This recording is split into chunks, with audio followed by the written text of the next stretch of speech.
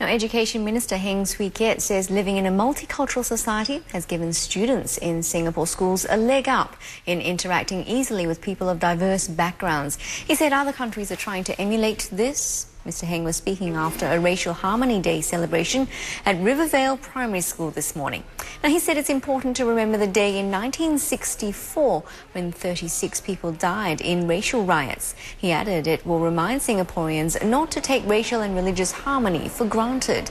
The minister said parents play an important role as they set an example for their children in the way they interact with neighbours and friends.